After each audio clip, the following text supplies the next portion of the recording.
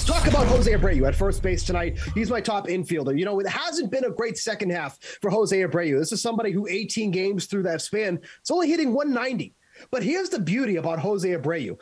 Even though he's only hitting 190 and has only 12 hits in the second half, 7 of them have gone for extra bases. So at least when he's actually dropping the ball in for a hit, they're usually going for extra bases. He has a 3.03 isolated power against lefties, and that's beautiful because tonight he's going to be facing Daniel Lynch, who has just been an absolute gas can on the mound. 6.95 ERA with a 4.12 FIP.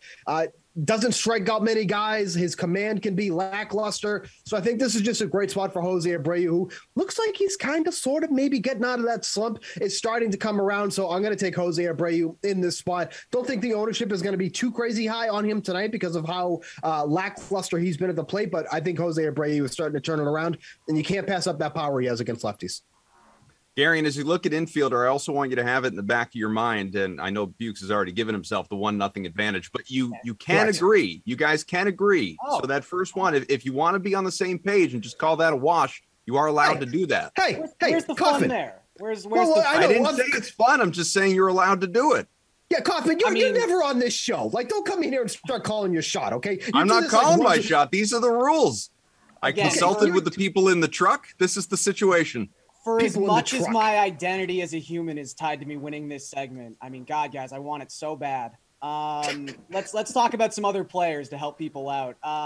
If I have to pick an infielder, I feel less bad about this because I took Toussaint, but let's just go with Vladdy, $6,200. He's only $600 more than Jose Abreu. Right-on-right situation tonight against Tristan McKenzie. He has a 198 WRC plus when hitting off of right-handed pitching so far this season. And McKenzie, good strikeout arm, but he doesn't really know where the ball is going. And that tends to leave a lot of grooved pitches, and that's why he's given up 2.76 home runs per 9 to right-handed batters so far this season. If I can take Vladdy, I'm just going to take Vladdy. Got to try to score that point any way I can.